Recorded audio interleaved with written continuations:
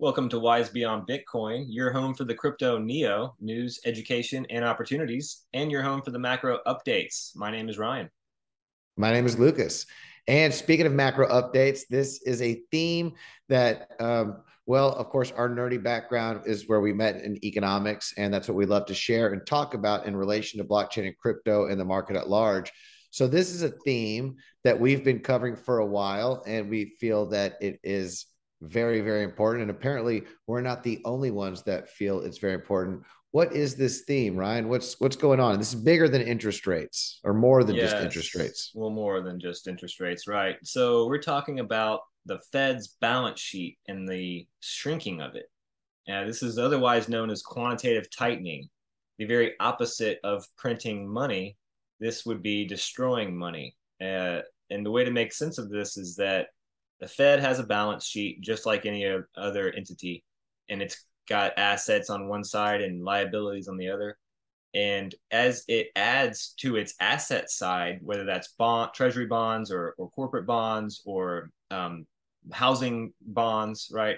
As it acquires these assets and grows its balance sheet, it is putting new money into the economy. So hypothetically, if it buys a bond from a bank, then the Fed gets the bond, the bank gets whatever the payment is, and that payment is then created to make that purchase happen. It's not money that was sitting in the bank somewhere. It's just newly created money. It's created on a spreadsheet.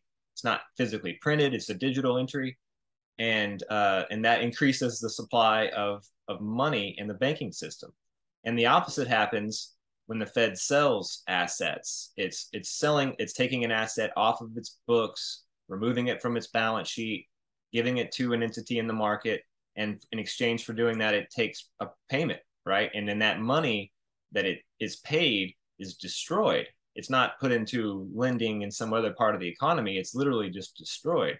So that's what's going on when the Fed shrinks its balance sheet. It's selling its assets and it's destroying money. Now, And why you mentioned this yeah, is, let's talk. Let's talk.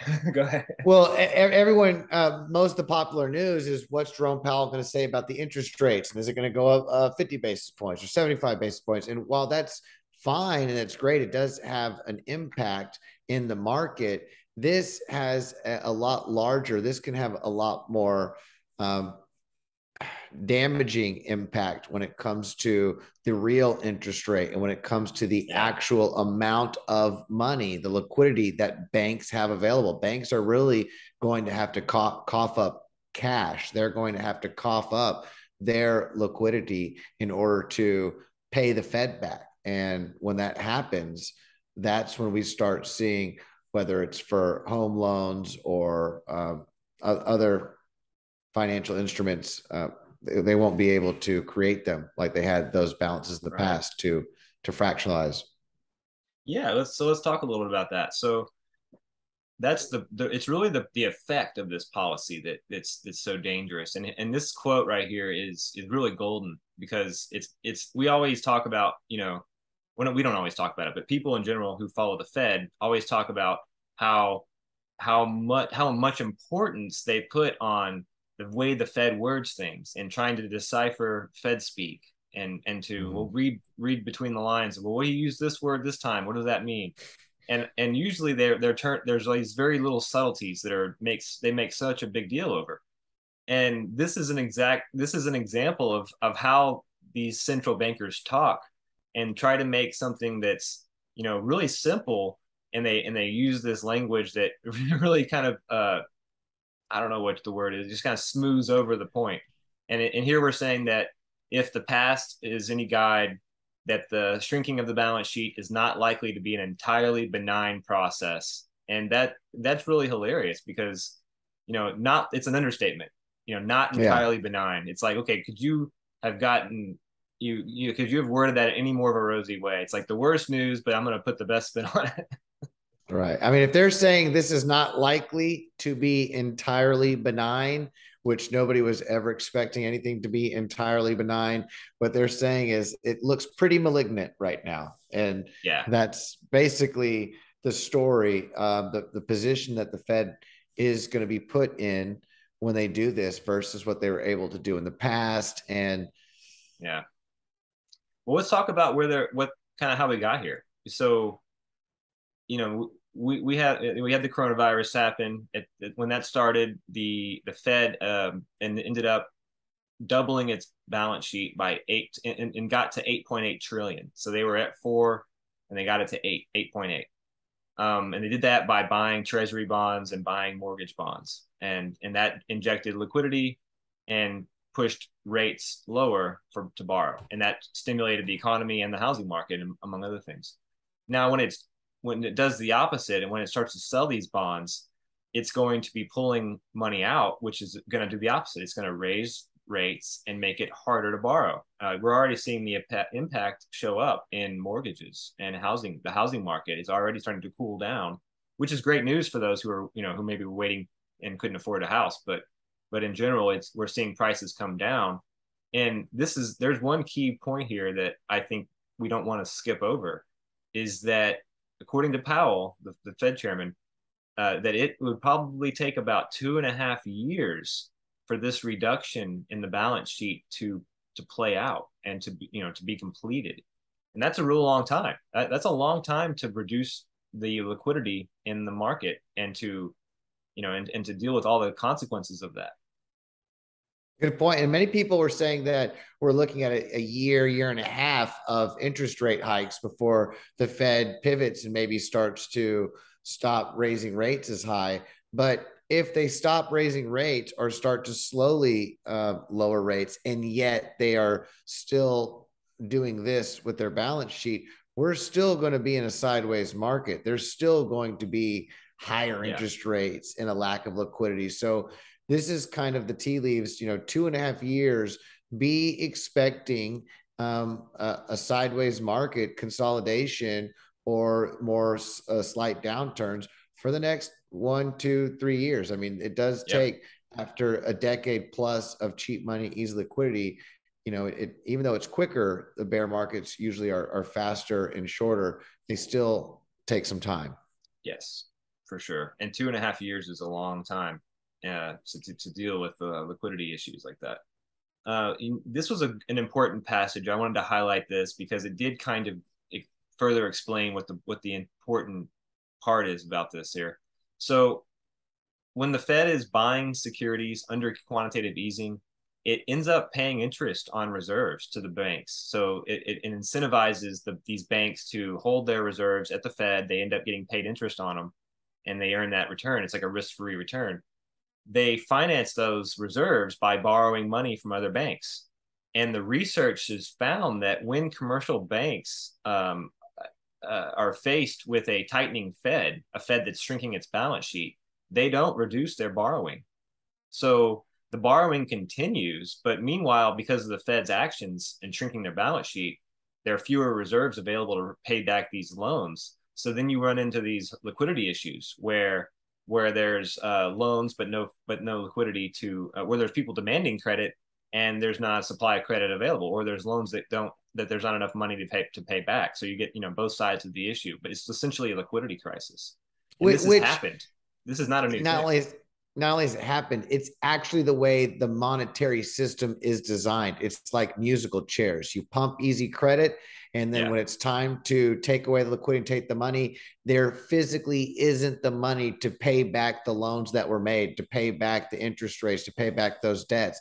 And that's what's going to happen now. So, the question is, in this shifting, this allocation of resources, who are the people that get the access to the chairs when musical chairs stops? When the music stops, who has the easiest access to the chair? And that's why we love talking about blockchain and crypto, and what are some of the possibilities of this new technology, and how it can make these money markets more equitable and more efficient.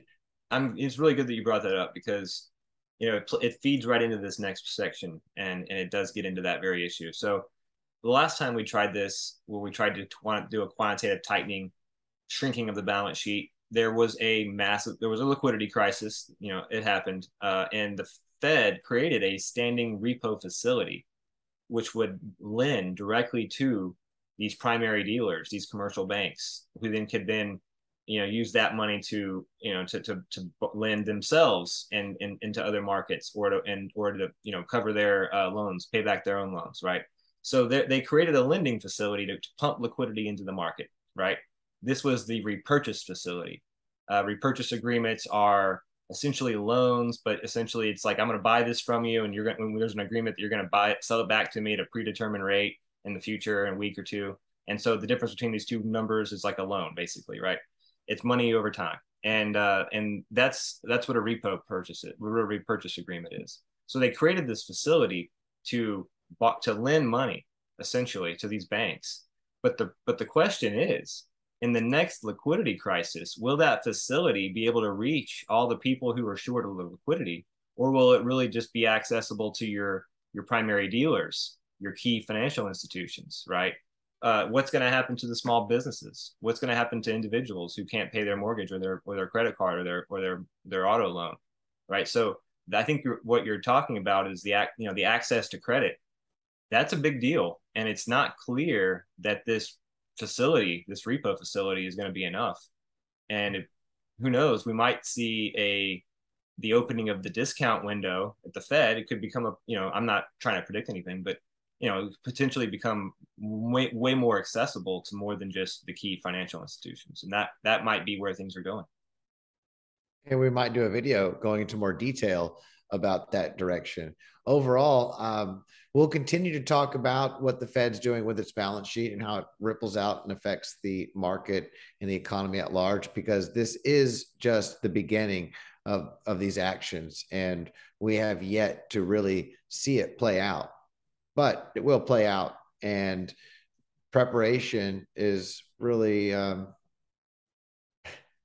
you can do is the best. Knowledge is power. Prevention. What do they say? Prevention is worth a pound of a cure, or an ounce of prevention is worth a pound of cure, or something. Yeah. So yeah, making plans now and knowing what's happening, that can change your situation. And just an overall awareness, understanding the ebbs and flows, the natural rhythms of the markets. That's why we have this channel. It's educational, entertainment, information. This is research. This is not financial advice, commercial advice, legal advice, medical advice, marital advice. Just sharing our perspective.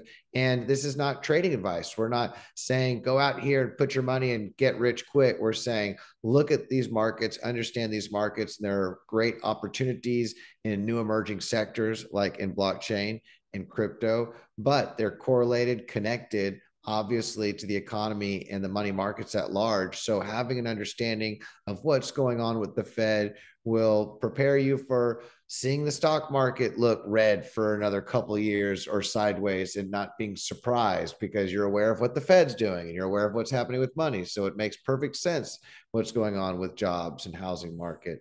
And when you hear that they wipe off a certain X dollars of student loans, while that may be great, there's a bigger problem for people that are trying to pay off debts when this liquidity dries up. And are those kinds of actions going to be enough? Probably not. We're looking at evictions going up, and I think they said 70 to 80%, or most small time renters are like mom and pop families. They're not done through institutions when it comes to home rentals and places like that. So people like that, they get hit hard when people can't pay their debts, which you mentioned in the article earlier. Yeah. If the commercial institutions, they have the access to that liquidity, but the regular mom and pops, unless they've got that direct window to the Fed, they're kind of they might be out of luck. So we will definitely keep up on that and keep the commentary on the economics. We're not looking just purely at flows of money and data about raw numbers of terms of aggregates about unemployment or inflation. That it's more about how these things impact actual people in real life, as much as it is about the data on a piece of paper. And so that's going to continue to be our focus as we go through these news items, right? Anything else we want to mention on the way out? Yeah, if you like this, hit the subscribe button, hit the notification bell, drop a comment. And if you want to learn more about blockchain and crypto or keep the conversation going, we've got a website on the way, but you can reach out to us. We will offer one-on-one consulting, education opportunities, or even for groups and families. So this is a great time to learn when markets are down and see where they're still building and development. But until the next time, we'll be developing new videos. But until then, have a beautiful day. Namaste.